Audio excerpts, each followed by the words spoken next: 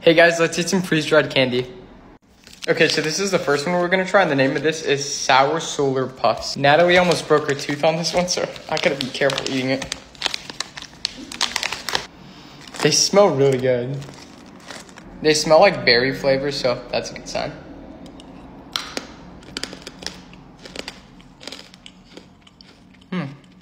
I was trying to like brainstorm of like what they are, and Natalie was like, "Are those Starbursts?" And yeah, they're like freeze-dried Starbursts. So yeah, they're really good, but they're really freaking hard. Okay, and then these right here, I believe, are Skittles. I'm gonna get a purple one because purple is my favorite, and like all candies, I think. So there you go. This one is really light. I think it's deeper in my tooth. Bro, these are really good. One more purple.